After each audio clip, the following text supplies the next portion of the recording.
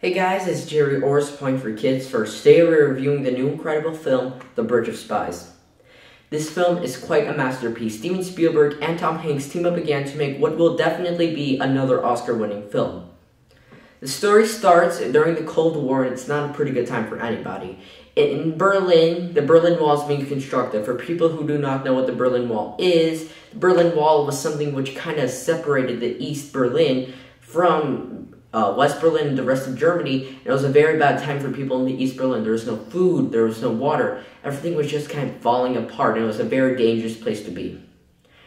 And back in the United States government just captured what they think to be is a Russian spy there to kind of investigate the nuclear powers of the United States. Because during Cold War, Russia and the United States were kind of fearing each other for nuclear threats, so it was a very intense time. Not much fighting, but very intense between the two countries. Well, the United States laws that any citizen or any criminal needs to get a fair trial, so they hired a very skilled lawyer to give him a fair trial. Instead of just saying he got a fair trial and just be done with it, and putting him in jail or even giving him the death sentence, the lawyer actually finds out that he may really not be a spy.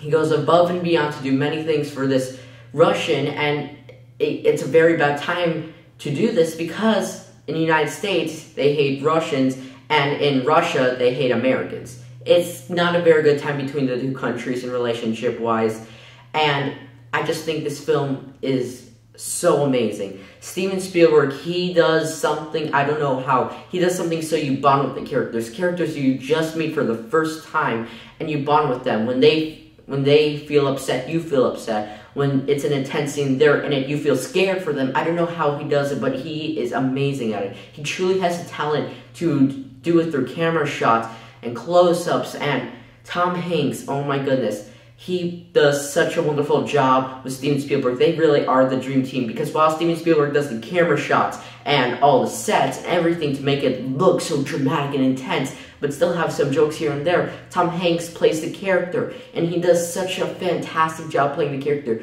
Rest of the cast did so good, and it really is truly a masterpiece of a film, and I'm predicting he's not going to only win at least a few Oscars, but I think this is going to win on Best of the Year, because this film really was just stupendous. It was legendary, to be honest. The camera shots, like I said, I remember on one scene on the bridge in Berlin, it was snowing. It was very hard to see across the bridge. And Steven Spielberg, instead of doing an air shot like a normal bridge shot would probably be, he did from the ground, looking towards the bridge, seeing the other side, just barely seeing a few people walking around, maybe some lights in the snow, and just looks mind-blowing. He does such a wonderful job portraying the scenes in each way, not just portraying them so they look nice, but portraying them so they look legendary. Each shot is a shot that says, ooh, that's a nice shot.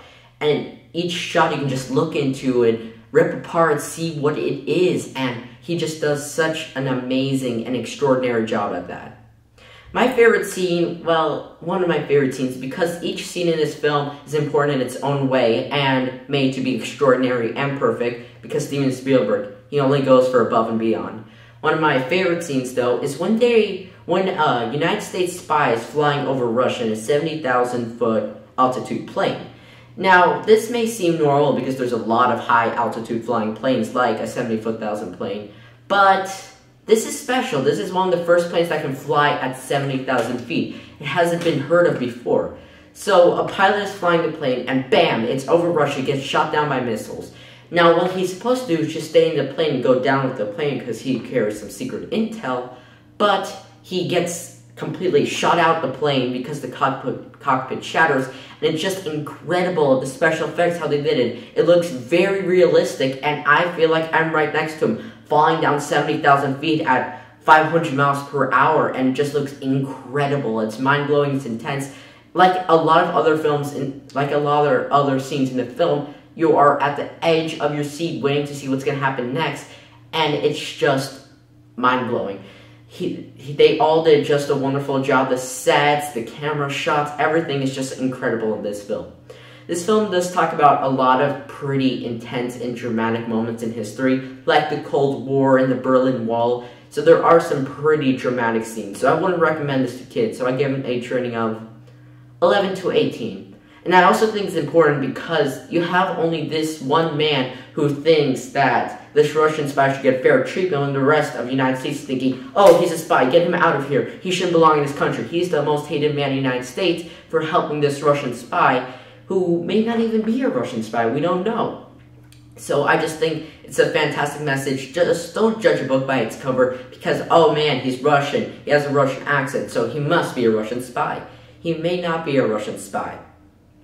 If you'd like to see this film, it is in theaters near you now. And I give this film definitely a 5 out of 5 stars because it is just extraordinary. Camera shots, directing, definitely. Steven Spielberg, he's a legendary director. And this is definitely one of his best work. Acting, Tom Hanks, another legendary actor. And this is one of his best pieces, I think. One of his best characters. He just does a perfect job portraying each emotion perfectly and more. And I have to say, I do really think this film is going to win Oscar's Best of the Year for 2016. I'm Gerry O, signing off. Bye.